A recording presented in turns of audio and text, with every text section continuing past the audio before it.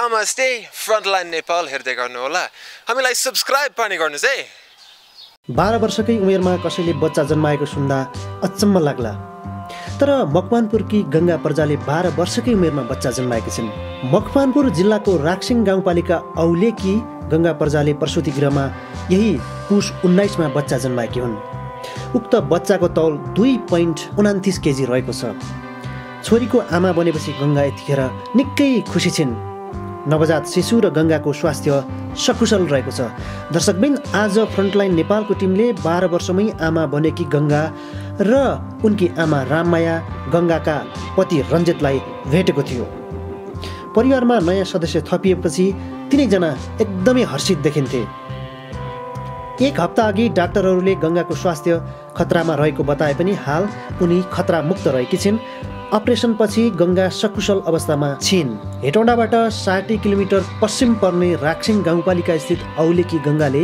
सानै उमेरमा बिहे गरेकी हुन् उनले रञ्जित प्रजासँग बिहे गरेकी हुन् रञ्जित प्रजाले गंगासँग भने दोस्रो बिहे गरेका हुन् दर्शकवृन्द गंगा गर्भवती भएपछि उनका श्रीमान रञ्जित परिवारको सम्पर्कबाट एकाएक टाढिएका थिए गर्भवती बनेका बेला आफ्ना श्रीमानले आफूलाई नहेरेपछि गंगा आक्रोशित बनेकी थिइन् उनलाई एकदमै रिस उठेको थियो सानै उमेरमा बिहे गरेकी गंगालाई यति बेला विवाह गरेकोमा भने पछुतो लागिरहेको छ सायद उनले भएको दुःख कष्ट र सङ्घर्षले गर्दाखेरि होला सानो उमेरमा बिहे गरेकी गंगा यतिखेर पछुतोमा छिन् चेपाङ बस्ती रहेको गंगाको गाउँमा अधिकांश उनका साथीहरूले सानै उमेरमा बिहे गरेका छन् दर्शकवृन्द अरूको देखासेखीमा गंगाले पनि सानै उमेरमा बिहे गरिन् उनले रञ्जित प्रजासँग प्रेम विवाह गरेकी हुन् रञ्जित प्रजाको भने यो दोस्रो विवाह हो गंगासँग बिहे गर्नु अघि रञ्जितले अर्को विवाह यसअघि गरिसकेका छन् जेठी श्रीमतीले छाडेपछि उनले गंगासँग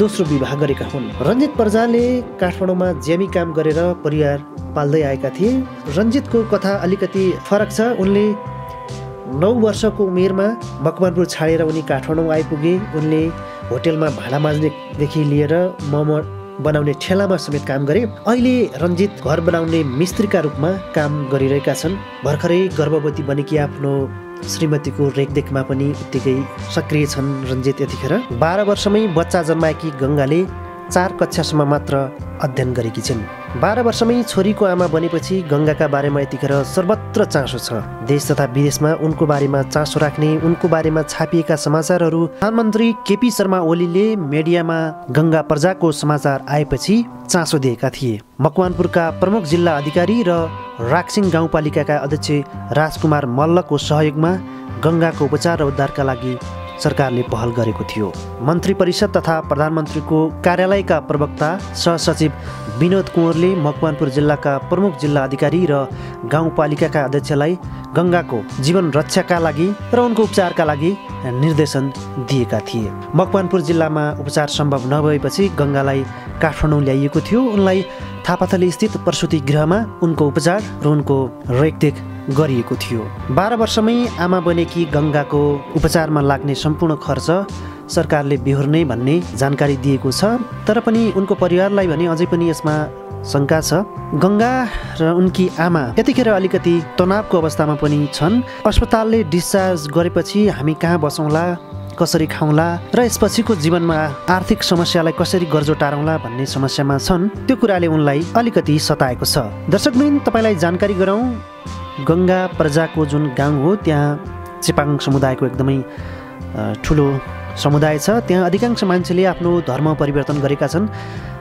चेतनाको स्तर पनि त्यहाँ कमी छ र अशिक्षा गरिबी जस्ता समस्याहरू अझै पनि व्याप्त छन् त्यसले गर्दाखेरि होला त्यहाँ बाल विवाह गर्ने क्रम अझै पनि जारी छ मान्छेहरूले सानै उमेरमा विवाह गर्छन् त्यहाँ शिक्षाको यदि स्तर उकास्ने हो भने जनचेतना जगाउने हो भने पक्कै पनि त्यहाँ बाल विवाहको दर रोक्न सकिन्थ्यो होला तैपनि अझै पनि त्यहाँ बाल विवाह गर्ने क्रम जारी छ बाल विवाह अझै रोकिएको छैन फ्रन्टलाइन नेपाल हेर्नुहुने दर्शकहरूलाई हामी यो पनि जानकारी गराउँ कि सुरुमा उहाँहरूलाई कसैले भेट्न चाहँदाखेरि उनीहरू भागेर जान्थे किनभने बाल विवाह गरेको अभियोगमा पक्राउ गर्छन् कि भन्ने उनीहरूलाई डर लाग्दो रहेछ त्यो कारणले सुरुवातमा कोही नयाँ मान्छे उनीहरूको गाउँ गयो उनीहरूलाई भेट्न चाहियो बोल्न खोज्यो भने उनीहरू भागेर जान्थे बोल्न मान्दैनथे त्यो के भने बाल विवाह गरेको अभियोगमा कसैले चाहिँ पक्राउ गरिहाल्छ कि पक्रेर जेल हाल्छन् कि भनेर उनीहरूलाई एक किसिमको डर थियो।